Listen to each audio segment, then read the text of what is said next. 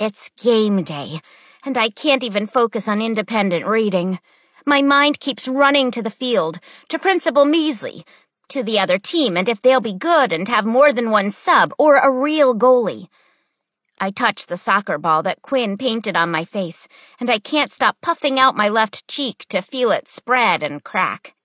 Ms. Blaze tells us it's time to find a good stopping place, and I'm 2 pages from the end of the chapter, so I try to pull my brain back to the book and keep reading about how Jess and his teacher went to Washington, D.C. to look at art, which I think is maybe a little weird, but Jess is having the best day ever, and since his dad thinks he shouldn't be drawing because he's a boy, I'm happy that Jess has Miss Edmonds to show him that art is for everyone. I don't make it to the end of the chapter before Ms. Blaze asks us to open up to our claim and evidence charts in our notebooks. I want you to add the name of a character or a person you're reading about, then one trait they have. Ms. Kravitz is kneeling down at our table and talking to Cece about a character in her book, and Ms. Blaze is helping Maddie, who's reading a nonfiction book about dolphins. "Well," she whispers, "let's write down dolphins for the character." At the end of class, Ms. Kravitz tells us that we're going to be choosing a person or a character to write a paragraph about soon. We'll have a claim and use evidence to back up that idea.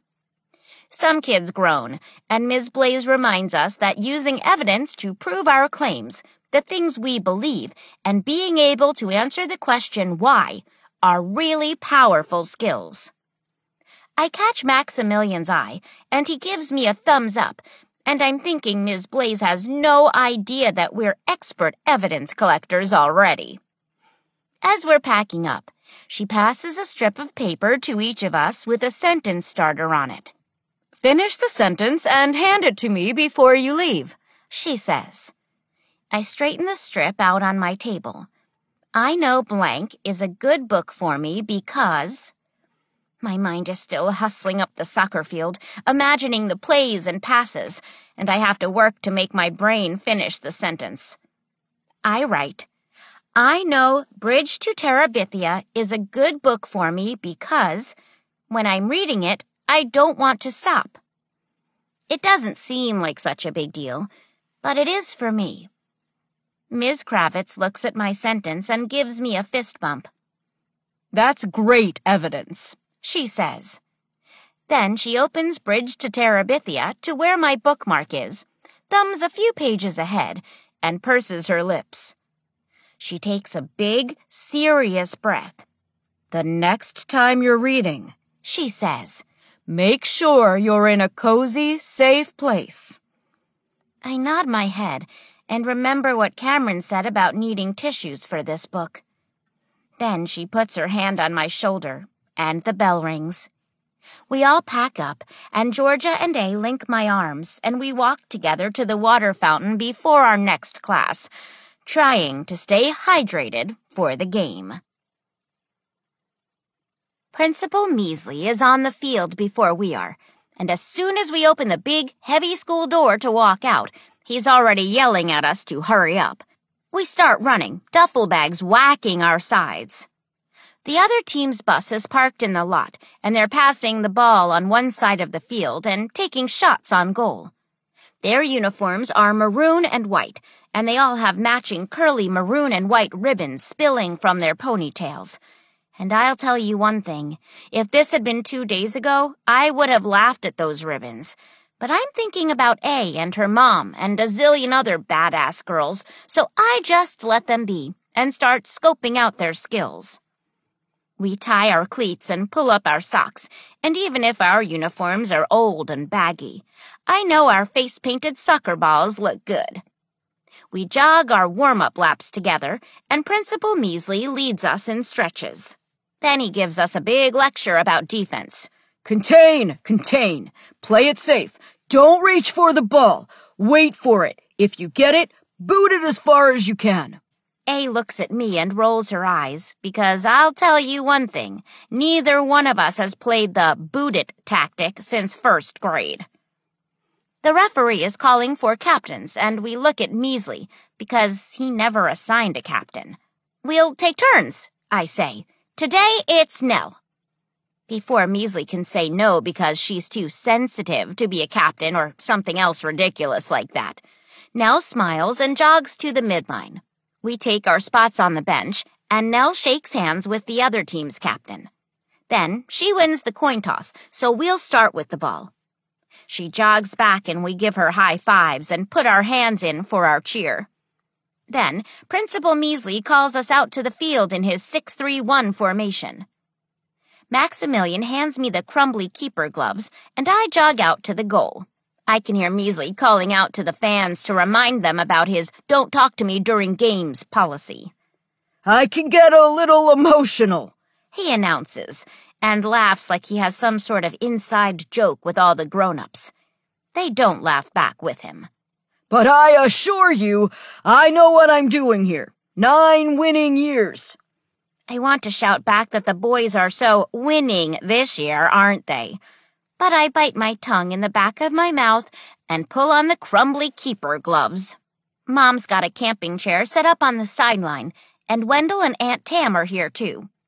Grandma B is chatting with Maximilian's grandparents, and I can see A's mom and Georgia's aunt, and Emmy's mom and her boyfriend too.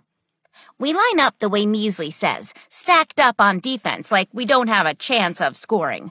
But before the whistle blows, we all look at each other and put up our index finger bullhorns and kick our hooves, because we know this is some bullsharky, and we're ready to charge. The whistle blows, and Quinn taps it to A, who passes it back to Jamie. The other team's midfielders attack the ball, but Georgia is calling for it and pointing up the line. Jamie sends it to her, and Georgia one-touches it forward, but there are 2 defenders on Quinn, and because she's our only forward, we lose the ball. Measley is yelling, "What are you doing? Stay in position! Get back!" My stomach drops, and my hands feel all clammy in these gloves because I don't want to let in a goal in the first 2 minutes. They complete 2 passes, but A knocks it out of bounds, and I can breathe again. Emmy intercepts their throw-in, and Cece, who's in her sweeper position, starts clapping hard and making big gestures that say, push it up the field." Then she makes an overlapping run from the back past Fern in the midfield. She's still clapping her hands, and we're all shifting back to the positions we've practiced, to the places on the field where we know to look for each other. And when we get there, it's like we click into gear and can move as a team again. Measley is yelling, "Back! Get back! Do you listen?"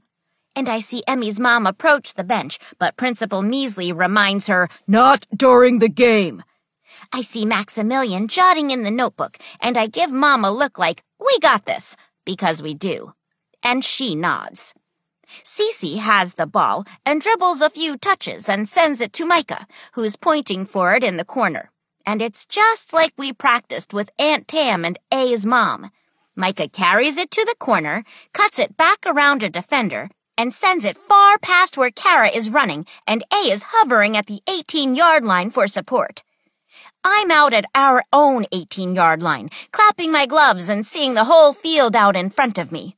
Our team pushing up and going to goal, and Principal Measley is screaming and waving his clipboard for me to get back. "Have you lost your mind?" That makes Mom and Wendell and some of the other fans whip their heads at him, and Mom yells that he better not say one more word about her daughter's mind. But they quickly look back at the field because the ball is sailing, and Kara is right there at the post to trap it off her chest and walk it in for a goal. I scream and run the length of the field, and Maximilian and Nell rush out from the bench, and we're all in a huge huddle, falling over and holding each other up. The crowd is going wild, too, and when I look over, I see Ms. Blaze and Ms. Kravitz cheering, and Cece's little brother is running wildly up and down the sideline. Mom catches my eye and smiles and sends me a virtual Embers Girls fist bump. Then she points to her heart, and then up at the sky, and I know she's saying, "I love you all the way up to the Care Bears." Principal Measley claps his hand against his clipboard and calls, "Nice finish, Kara." Then I see him clench his teeth, and he calls, You got lucky, girls. You've got to hold your positions. Maximilian jots that in the notebook, and the referee calls for us to line back up. Tess hollers for Nell to come sub in, and Fern says she'll take a turn in goal. No, no, Principal Measley yells, and the referee raises her arms at him like, make up your mind. Hurry. Fern, you stay up. B, you're in goal. Nell, sit back down. I see Ms. Blaze and Ms. Kravitz and Mom and everyone watching him, then watching us, like this is a tennis match and not a soccer game. And I hear Cece's mom call out, let the girls play! But it doesn't seem like Principal Measley is listening. I run up the field to meet Fern and give her the crumbly gloves, and I look right at Measley like, we got this. If you don't... But the whistle blows, and Jamie taps it up to Micah, and we're off again. Moving like a team, clapping and making runs and supporting each other back, and the crowd is right there with us, drowning out Measley's calls. Their team scores on a free kick, then A scores in the upper left-hand corner of the goal on a pass back from Jamie in the last 3 minutes of the game. After that goal, we huddle up and decide to pull a forward back and contain on defense. Lots of passing, Emmy says. Let's run down the clock.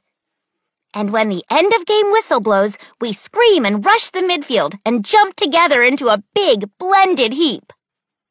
After we line up to high-five the other team and loosen our cleats and roll down our soccer socks, Measley pulls us to the middle of the field and gives us a big lecture about holding our positions and listening to him, and he's the coach, and he knows best, and how we got lucky this time, but he expects us to stay in our places. He holds up his clipboard, showing us the 6-3-1 with 2 sweepers and 1 forward. But we won, Quinn protests. And we pulled it back on defense when we needed it, Emmy says. Then Maximilian adds, it wasn't luck, and holds up our stats from the game. Us, shots on goal, 8. Them, shots on goal, 4. Us, goals scored, 2. Them, goals scored, 1. Us, goals saved, 3.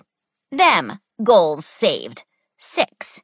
Us, number of subs, 4. Them, number of subs, 8. We just outplayed them today. Numbers don't lie. Principal Measley looks at the stats and says, the next game won't be the same. Quinn scoffs and says, you mean you already think we're going to lose? If you don't listen again, I would bet on it. I catch Maximilian's eye, and we all shake our heads and start walking back to the sideline where our families are waiting. Mom kisses me on my sweaty forehead.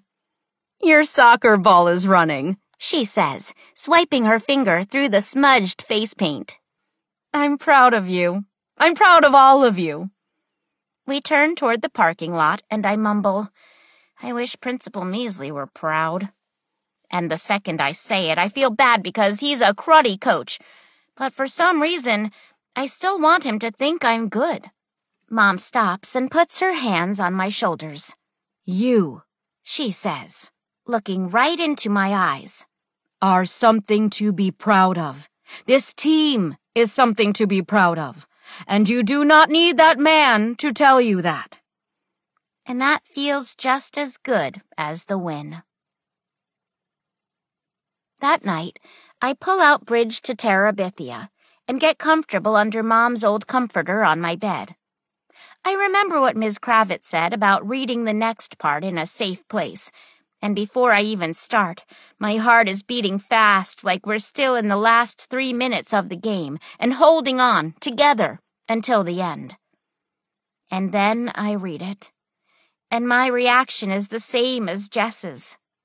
No, because it can't be true, and I haven't always been the best reader, so I think maybe I got it wrong, but I can't bear to go back and reread the sentences again, so I just close the book. It knocks the breath right out of my lungs and stings like a soccer ball struck hard against cold skin, except eventually your breath comes back and the sting fades as you run it off. And the sting of a soccer ball never makes me cry. I hold the book and I cry, and I can't stop. I cry for Leslie and for Jess, and I feel a big, aching sadness, a huge, painful injury, a deep, deep loss, a loss I've never felt before and could never even imagine until now. And when I look down at the cover with watery eyes, I read the author's name, Catherine Patterson, and I'm mad. I want to yell at her, argue the call, get a red card, and get ejected from all this aching hurt. I'm mad at her for making me love them so much. It feels unfair, so I shake the book and pretend it's her. Why?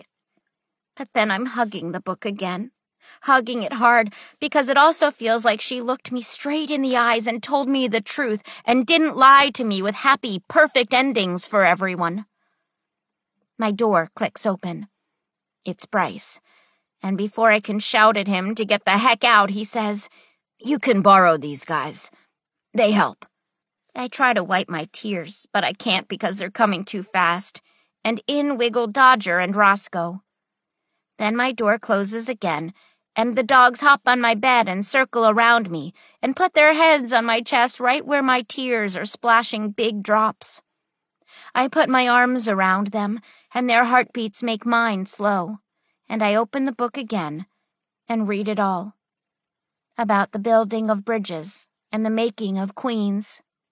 And when I finish, I hold the dogs close to the ache in my chest. Then I return them to Bryce on the other side of my wall. 21.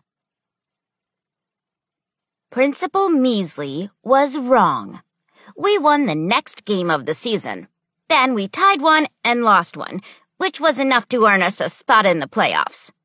The boys' team won a couple of games, but was knocked out in the first round because Kenny learned too late that he has to pass the ball to win. We're advancing to the semi-final round. Their streak is over. At school, Kenny and Morris try to blame their loss on us. "Coach only gave us 3 practices a week." But before they can even finish their whiny thought, A puts up her hand like a stop sign. "Don't even." And I say, "He only gave us 2 and we're doing okay." That shuts them up pretty fast. I want to tell them that practices with Measley are actually cruddy, and maybe they should have quit complaining and organized better, or passed the ball to their teammates. But I just bite my tongue in the back of my mouth because we have games to win, and I don't have time for them. Now that the boys are out, we have to have practice every day with Principal Measley. But each day we get more supervisors, too. He tried to tell them it was unnecessary now that he would be there every day, but A's mom responded, "We appreciate being involved." They stand on the sideline during practice, and it feels pretty good, like they're reminding Measley that they're there. For us. Plus, when he leaves at 4:30, we all stay until 5 to practice for real. Ms. Blaze and Ms. Kravitz still come sometimes, but we've also had Maximilian's grandma and Fern's uncle, Jamie's older brother, Quinn's stepdad, and Kara's big sister from her mentor program. Sometimes we have a whole bench of supervisors. And each game we get more fans. Maximilian is keeping track in the notebook. Last game, Cameron and Tucker and Bryce came, and Maddie from class brought her 2 little brothers. Ms. R has come to the last 3 games, and Aunt Tam and Grandma B haven't missed one yet.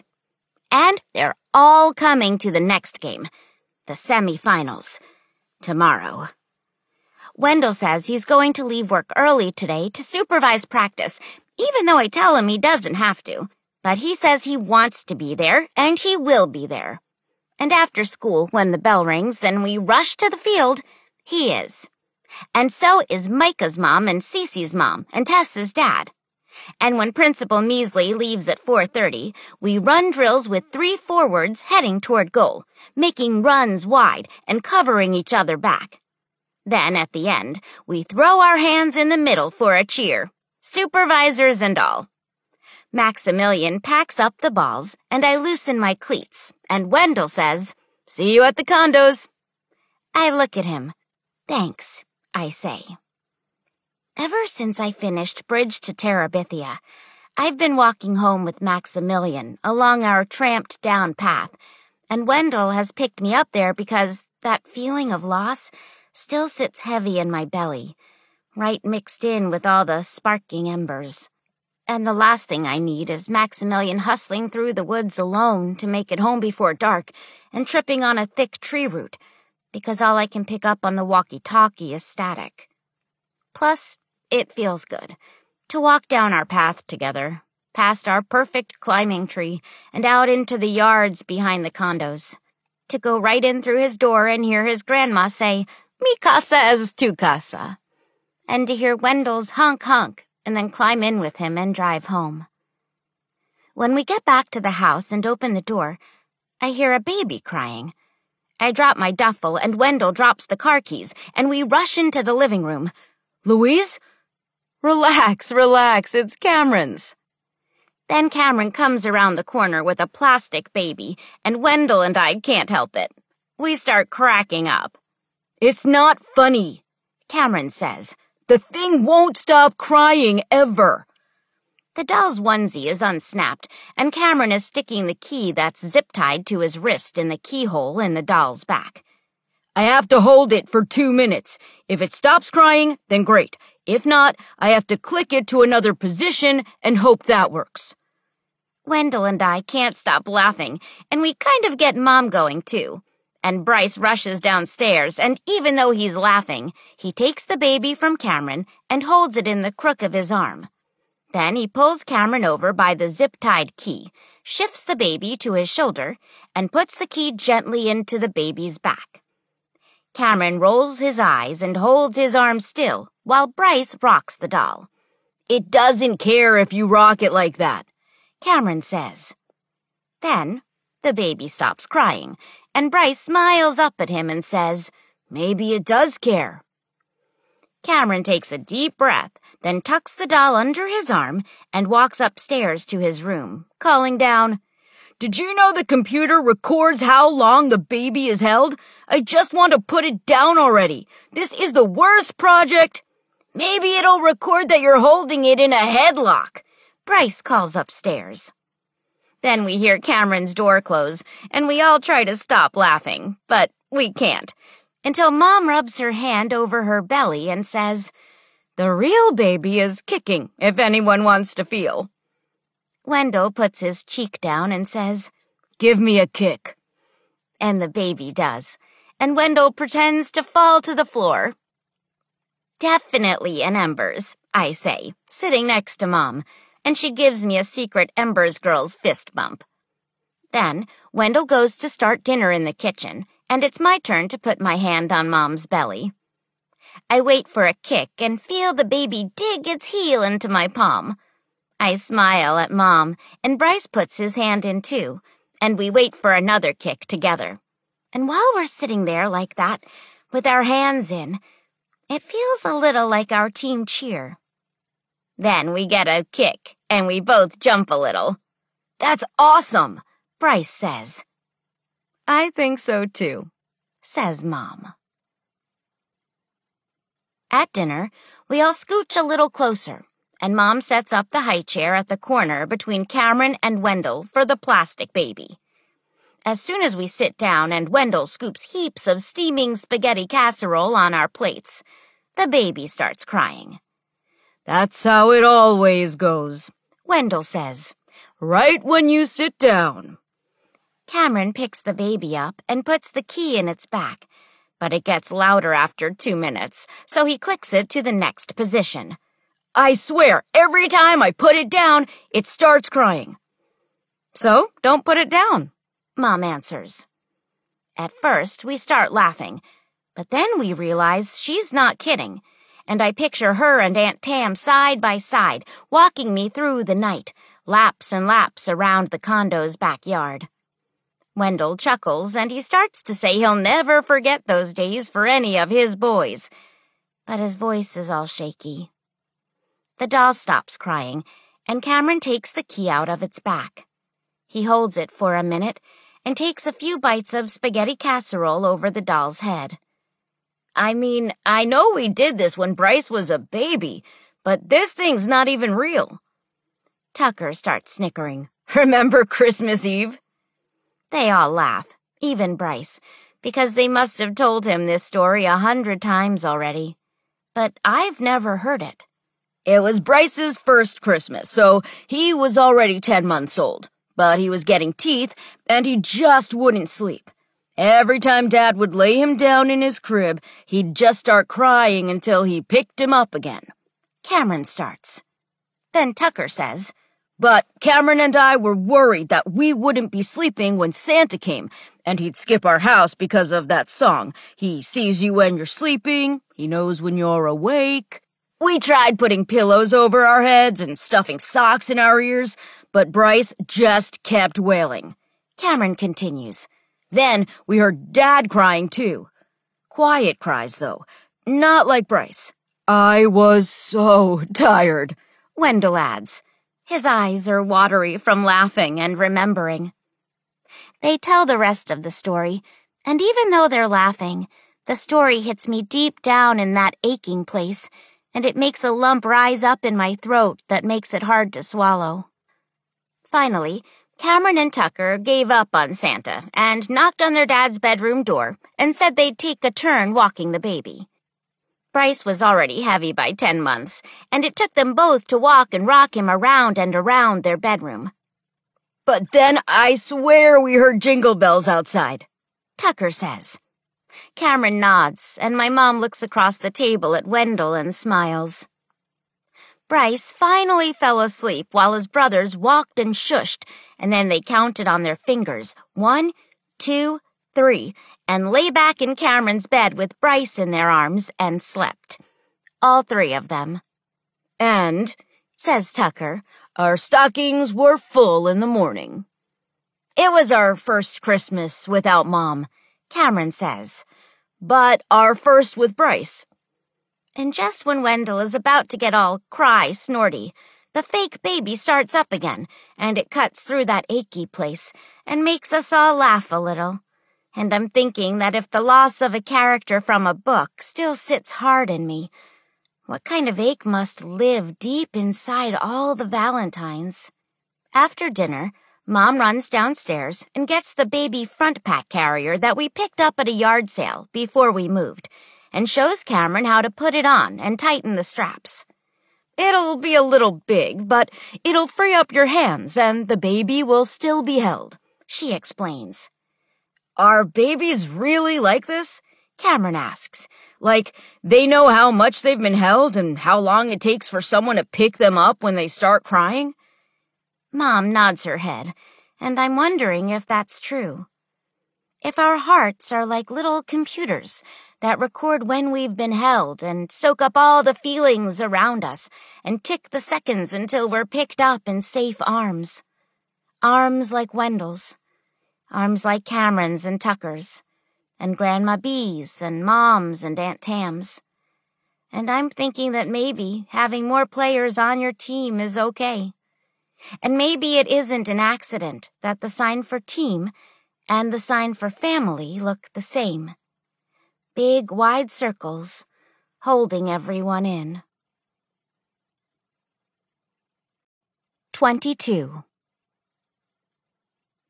Our semi-final game is at the other team's field, and they have fancy bleachers for the fans. Their side is full of people climbing the stairs and finding their seats, and even though it's a 20-minute drive, our side is full too. Ms. R, Ms. Blaze, and Ms. Kravitz are all here, and Wendell and Mom and Cameron, with the fake baby in the front pack carrier on his chest, and Tucker and Bryce, and A's mom, and Cece's family, and Maximilian's grandparents, and 100 other people who are all cheering for us. When we get off the bus, A tells me that if we make it to the finals, her dad is coming from Brooklyn to watch. That's great, I say. But she just kind of shrugs like it's no big deal. The other team is warming up on one side of the field. When we played them in the regular season, we tied 1-1. Kara scored the goal on a run from the midfield, just like Rose Lavelle in the World Cup final. The other team scored their goal from a wall pass around our defender and a strong finish into the corner of the net. They're good.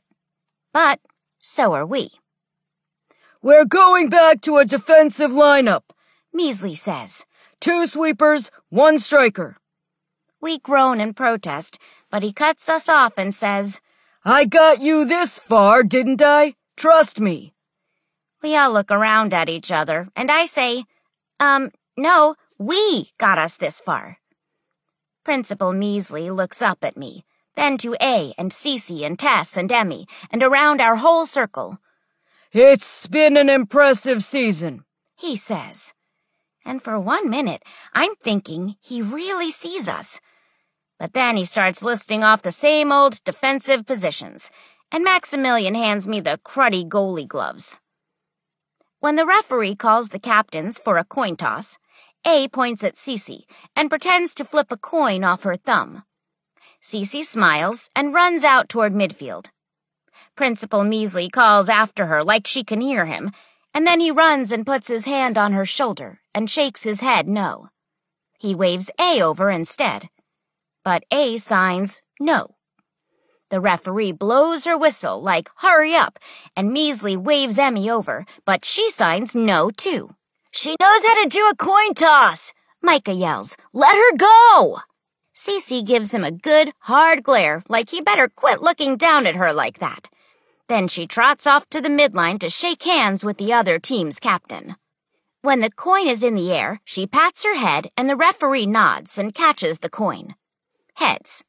Cece turns to us and rotates both her hands in applause. Our team is starting with the ball. We do our cheer and run to our places on the field. All efforts on defense, Measley yells. Stay in position. And he means it, because the second Quinn sees an opening and makes a run, he yells at her. And the next time the ball goes out, he subs Nell in and pulls Quinn off the field. When you start listening, I hear him say. Then Micah tries to take the ball from one of their forwards, and she misses, and hustles to recover back. But Principal Measley is calling, Don't reach! Then he shakes his head and slaps his clipboard and yells, So slow! Maximilian jots it down, and there's a roar from the crowd. A big, fierce roar, because it seems like the better we get, the closer we get to the finals, the worse Principal Measley acts. Even the coach for the other team walks over to him, and the referee gives him a warning. Micah's mom is on her feet like she doesn't give a sharky about his don't talk to me during the game policy, and she's ready to go down there and give Measley a piece of her mind. Principal Measley subs Micah out and sends Quinn back in, pointing his thick finger too close to her face as a warning to stay in position out there. He doesn't say anything to Micah when she reaches the sideline, just points to the bench. And there's a fire in my belly. Not just because he's yelling, but also because he isn't letting us play. He's not letting us try to recover and support each other. He's not letting us spread out and make runs and move together. As soon as someone steps out of line, he yanks them out, and we're all just playing flat defense and booting it out when we get a chance. Booting it to no one. Like we're scared. We are not scared. Mom gets up from her seat and walks down the steps and onto the sideline. Principal Measley sees her and nods like, Okay, I see you. I'll tone it down. Then he waves his clipboard. Not during the game. Mom shakes her head, and I can see her biting her tongue in the back of her mouth, and I give her a look like, I got this. She puts her hands beneath her belly and waddles back up the stands. Nell tries to clear a ball after Measley yells, Boot it! But it bounces back off one of their forwards, and their other forward follows it in and taps it around me and into the goal, and it's 0-1, and Principal Measley is shaking his head. All our families and teachers and classmates are telling us it's okay and we can do it. And they're right. We got this. But we can't win with him. So I call everyone in and we circle up, tight and locked, like the sign for team. And I look at each one of them in the eyes, and I know deep down in the embers of my gut that we have to do something. Do something big so he can't keep yanking us out and pushing us back and telling us to quit reaching and quit running and quit moving forward together. Even if it costs us the game. Even if it costs us the season. I'm thinking of Mom and how she said that this team is something to be proud of, and I'm tired of waiting for Measley to realize that. Follow my lead, I say, and I take off my goalie gloves and walk to the bench. I sit down and I unlace my cleats. What are you doing? Measley says. Get out there! A sits next to me and unlaces her green Diodoras and pulls down her soccer socks. Micah and Emmy and Jamie sit and pull their jerseys off over their heads to the t-shirts beneath.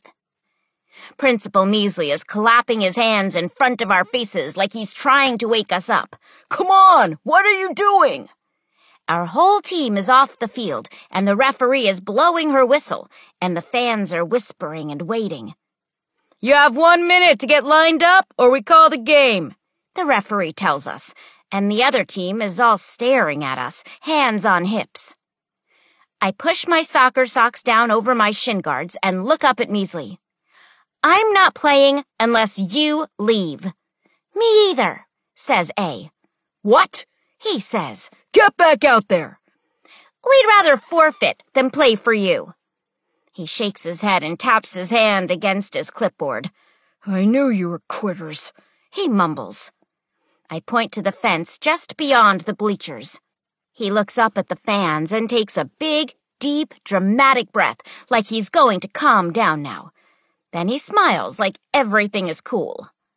Everything is not cool. Come on, girls, he says. And then it really is like one of those sports movies where everyone stands up until they get their team back because Cece points toward the fence too. Then Emmy and A and Micah and Maximilian and all 13 of us. And then some of the kids from our schools start cheering. Clap, clap, clap. And even a few of the girls from the other team point toward the fence. And for a minute, it doesn't feel like we're opponents at all. You can't play without a coach. League rules, Measley says, and he looks at the referee who's jogging toward our sideline. She nods her head like that's true, and blows her whistle and says loud enough for everyone to hear that she'll give us 1 more minute to take the field with a coach. Then Aunt Tam stands up and says, I'm these girls' coach. And A's mom does too. And Ms. Blaze, and Ms. Kravitz, and Grandma B, and Ms. R all say, me too. And before we know it, we have 100 coaches, and they all walk down and stand by us on the bench. The referee looks at Ms. Blaze's school employee ID and nods like that works for her, and blows her whistle for the game to resume. We look up at Principal Measley, and he looks at us, and the fans in the stands. Then Aunt Tam steps toward him and nods for him to follow her. Come on, she says, and gestures toward the fence. Time to go. He takes 1 more glance at me, then A and Cece. We don't look away. Then he huffs a big breath, drops his clipboard, and follows Aunt Tam to the fence. When he gets there, he slams his back into it hard so the chain links rattle, and he crosses his arms over his chest. And the crowd goes wild. Aunt Tam leans into the fence next to Measley and gives me a look like, I got this, and I send her one right back. Then we lace up our cleats, pull together for a cheer, and run out to our positions as a team. Then we throw our bullhorns up and kick our hooves, and when we look up, all our coaches are pawing right along with us. A gives me a smile from center midfield, and I'm thinking it's probably good she moved from Brooklyn to Evergreen Road. The whistle blows, and Kara taps it up to Jamie, who dribbles it a couple of times and sends it to me. I'm looking up at who's there, and I see my team, making runs, getting open, clapping their hands, pointing to holes in the field. I hear them behind me, too. And when Quinn claps and loops a run around, I send it up and stay back for support, following her up the field. We're moving as a team again, and Nell is telling us to push it up the field. And I can see Principal Measley take a step from the fence like he's about to yell for us to stay back. But Aunt Tam steps up too and holds out her finger like, "Don't you dare." He shakes his head and sinks back into the fence. Grandma B is waving her arms toward goal. "Go! Go!" she calls. A has the ball, and I'm running toward the 18-yard line. A defender approaches her fast, and I clap my hands and point. She sends a short pass, which I one-touch past the defender and right back to A's left foot. She dribbles once and shoots, and I think I hear Mom scream out a cheer before the ball even hits the back of the net. We rush A and scream and rotate our hands in applause. But when our huddle breaks and we're heading to line up again, I see Mom on the sideline, hunched over with her hand on the back of the bench, calling for Wendell in the stands, her other arm folded beneath her belly. Cameron and Tucker and Bryce are rushing down, and with my heart still beating fast from the goal, I run too. Right off the field and to my mom. Tess subs in for me, and the game starts up, and Wendell holds Mom around the shoulders and says, "It's okay. B, you stay. Play. Win." But when she takes a step toward the parking lot, I can see her water's broken. The baby's coming. Coming early. Wendell's voice shakes, and Bryce doesn't know what to do with his hands without Dodger and Roscoe to fill them. And Aunt Tam and Grandma B are telling Mom to breathe and that everything is going to be great. "I'm coming," I say, and I look up at A on the field and A's mom on the sideline, and they look back at me like, "We got this." They don't make Mom fill out any paperwork this time, because every 2 minutes Mom doubles over and grunts and tries to breathe and squeezes Wendell's hand. And then it passes, and she straightens back up and huffs deep. She doesn't even protest when they give her a wheelchair and push her to a room, and she doesn't let go of Wendell's hand the whole time. Then we're all just standing there in the waiting room, Grandma B, Aunt Tam, Cameron and Tucker and Bryce and me, when the doll on Cameron's chest starts crying. The nurses look up, and Cameron tries to explain about his class, and they start laughing a little and say, "Good luck with that." Cameron unsnaps the baby front pack carrier and puts the key in the doll's back. He walks and shushes, and I'm wondering what that little computer is recording. I'm watching him walking around like that, and even though he's almost 6 feet tall and has those long butterfly arms, I can see his toothless grin from that photo in Bryce's room, and imagine him and Tucker walking and shushing their baby brother. The doll quiets, and Cameron takes the key out and straps the baby back in the front pack carrier, and Grandma B pats him on the shoulder, and then she starts laughing. Those big snorting laughs that are hard to stop, and her eyes are leaking little tears. "This family," she starts, but she can't get it all out. I think I get what she's saying, though, because I start laughing too. I think she means, of course the baby's coming early, and it's during B's big game, and we have a plastic doll crying in the waiting room, and 6 people, and this is all actually pretty calm because the pets aren't even here. Laughing so hard makes me cry too, and I'm glad for that because I actually just feel like crying and laughing is a good excuse.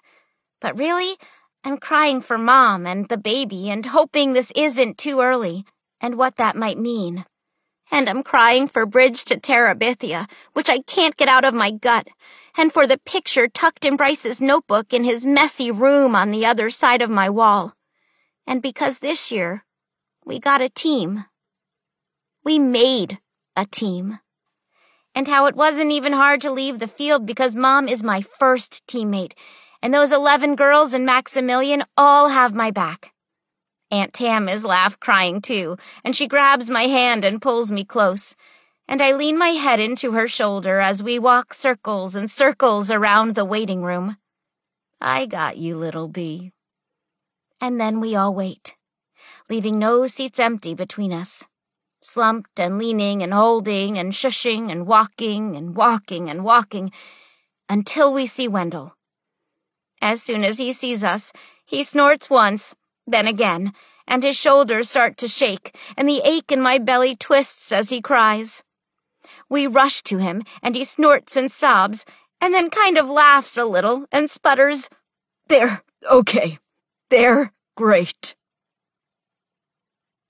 We all have to wash our hands up to our elbows, and when we go in, Mom is sitting up in a hospital bed with the baby asleep on her chest. We all kind of tiptoe through the door, but she waves us over, so we shuffle in fast and surround the bed, and Mom scooches up a little more and pulls the swaddle blanket down so we can see in. 2 hours after we got here, and there she was, Mom says. Definitely in embers. I sit on the edge of the bed and look in at the baby. She is so tiny. 5 pounds, 8 ounces, which the nurses say is very good, considering she was early. She might be small, they say, but she's strong. The shot Mom got when she was here last must have helped the baby's lungs, because she doesn't have to go in one of those special plastic cribs to protect her and help her grow.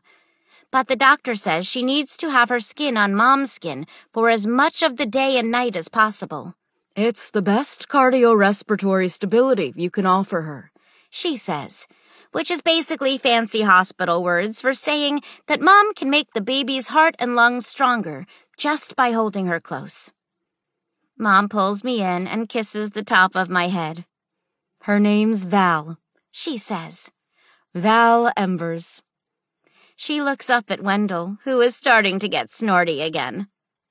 A blend, I think. Val for Valentine, and embers, sparky and glowing and ready to ignite, like us. Don't you love her? Mom asks. All the way up to the Care Bears, I tell her. Cameron takes the doll from his chest, wraps it in an extra sheet from the bottom of the hospital bed, and starts to take it to the bathroom. I'm not letting this thing start crying and wake up the real baby. Mom laughs and says it's okay, that this little girl will be growing up in a house full of voices and noises and emotions, so she better get used to it. But Cameron still swaddles the doll up tight, puts it in the shower stall in the bathroom, and closes the door. Val wakes up anyway and starts crying and wants milk. But even after that, she's still got her hands in little fists, wailing. So we all take turns, walking and shushing around the room. And when it's my turn, Wendell hands her to me, and she settles into the crook of my arm, and she feels even smaller than she looks. And I walk her and tell her a story about a zebra and a kitty cat and a fox and an iguana. And even though they don't all seem like they belong together, they build a fort and live each day in the magic of the forest. I walk her until she stops crying, and when the nurse comes to take her for a blood test, I give her a secret little Embers Girls fist bump and a look that says, "You got this." Wendell goes with the baby, and another nurse comes in to check my mom's temperature and give her a pill. You all must be Val's brothers and sister.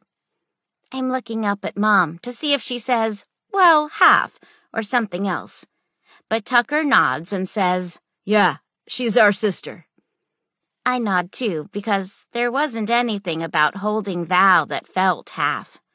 And Cameron and Tucker and Bryce feel like more than half too. And not just because they added 7 and we added 2. And they don't feel step either, like they just stepped in as substitutes or they're a step away from us. Maybe they're even starting to feel like brothers. I know for sure they're feeling like family, like teammates. After the nurse takes Mom's temperature and blood pressure, she says Mom's okay to get up slowly from the bed to go check on how Val's blood test is going. I miss her already, Mom says. And I know what she means because I do too. I hold the door open for Mom and look across the hall into the nursery where the nurse is pricking Val's heel. The baby is crying, her small face pressed into Wendell's chest, skin to skin beneath his unbuttoned shirt. He kisses the top of her head and opens his arm for Mom to sit next to them. Mom holds out her finger, and Val grabs on. Right then, the doll's muffled, mechanic cries make their way through the bathroom door, and Cameron rushes to pick it up and get the key in its back so its little computer will record that he was a good caregiver, not one who would wrap a baby in a sheet and leave it in a shower stall behind a closed door. He's walking the baby and trying a different position with the key, and we all get to laughing again. Grandma B pulls a pack of M&Ms from her purse and passes them around, then checks the messages on her phone. She plays one from Maximilian's grandma on speaker. We won. It was a late-game goal from Cece, who clapped her hands and pointed for Micah to send it through 2 defenders in the 18-yard box. Cece tapped it in the corner, and Principal Measley stayed by the fence the whole rest of the game. And we're headed to the finals tomorrow.